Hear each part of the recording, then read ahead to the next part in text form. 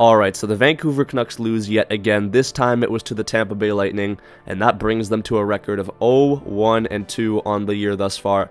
And listen, I get it. Say all you want about it still being early in the season. Say all you want about the Tampa Bay Lightning having their opening night, which fired them up to play. When you look at the effort, especially in the first period, it honestly just doesn't cut it. And I don't know what it was, whether it was the time difference. I mean, I'll give them the benefit of the doubt there. This is the longest flight that the Canucks are going to have all season to start a road trip, so maybe they weren't fully adjusted. But with that aside, I just thought that tonight the lines just weren't clicking. No matter how you look at it, we look discombobulated out there. And to a degree, it does confuse me a little bit, because when we go back to the Calgary Flames game on opening night, in that first period, the Canucks were going crazy. It seemed like everyone on the team was lining up to put themselves down on the score sheet. It was coming from everywhere. And now you fast forward to Game 3, it just wasn't there from anyone. There were a couple of exceptions. I mean, Connor Garland works his ass off every single game. I gotta hand it to the guy because he is a hard worker. But, you know what, a couple of the decisions were a little bit iffy.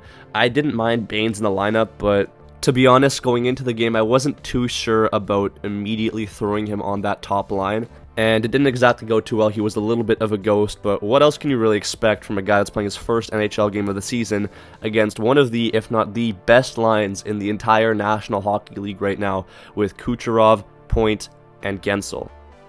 In terms of the game itself, I mean, I don't really want to spend too much time on it. You saw what happened. There was a 4-1 loss. The Canucks start off really slow here, and Juleson, who, I'm not going to lie to you, I didn't expect it all to be back in the lineup. I thought that Vinny Desharnais was going to get a shot, and hopefully he does in the Florida game, but Juleson was out there. He falls awkwardly, loses the puck, and against the top line of the league, I mean, they're going to make you pay. It's Kucherov who snipes it past Shilovs. It's a nice goal, 1-0 for the Lightning. And honestly, it would have been a couple more if it wasn't for Shilovs, who was actually looking pretty comfortable in this one. He was tracking the puck well and kept the Canucks in it. Late, the Canucks get a power play, and Pettersson has an opportunity to shoot it, but he hesitates, and I always wince when I see that, because I know the rookie Pettersson would never have done that, or the Pettersson from early last year would have just ripped that one. So I hope he knows that. That's what I want to see. Who cares if it goes over the net or gets blocked? Ideally, I want it in the goal, but I want him at least to be confident in shooting the puck, because he passes this one off. He does get it back again, to which he does shoot, but it's in a much less favorable position than the first one. So I don't know, just the confidence, I want to see it, and I know he still has it in him. I still believe in Pettersson, and I know he'll be back to form soon.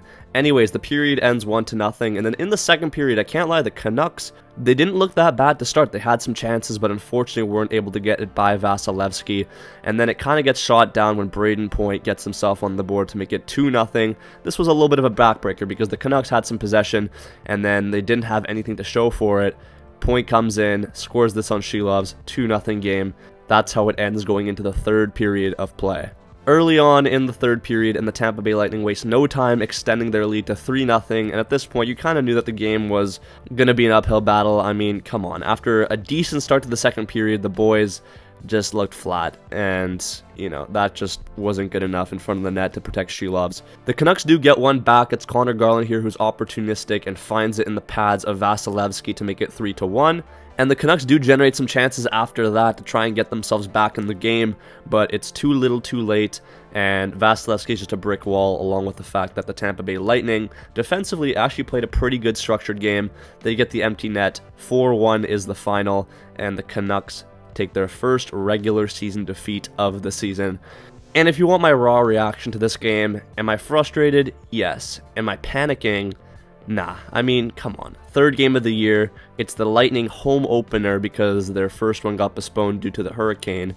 So if the Canucks lost this game and it was a valiant effort, then so be it. But I just thought the effort just wasn't good enough from any of our lines, and I'm expecting some changes. Hopefully they can dial in for the game against the Florida Panthers.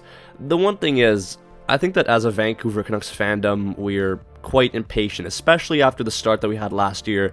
We're just waiting to get on the board, waiting, and it's not happened for 3 games here, but I assure you it'll come. The boys just have to get dialed in, and I'm expecting a bounce-back effort. I've said it after every game, but I'm expecting a bounce-back effort against a pretty depleted Florida Panthers team that has lost Tkachuk and Barkov due to injury. Also, one more thing before we wrap up. If you missed my last video, I announced that I will be on the Nuckhead podcast for next week's episode. It will release on Thursday morning, and we recorded it right before the Tampa Bay game, so there were some interesting takes Make sure you check it out in the description down below to see how they aged. We went over a ton of other interesting topics regarding the Vancouver Canucks team, including Elias Pettersson, the defensive core, along with another preview for Thursday's game against the Florida Panthers. Make sure you check it out. Thank you all so much for watching. Make sure you subscribe if you're new, and I'll catch you in the next one. Peace out and take care.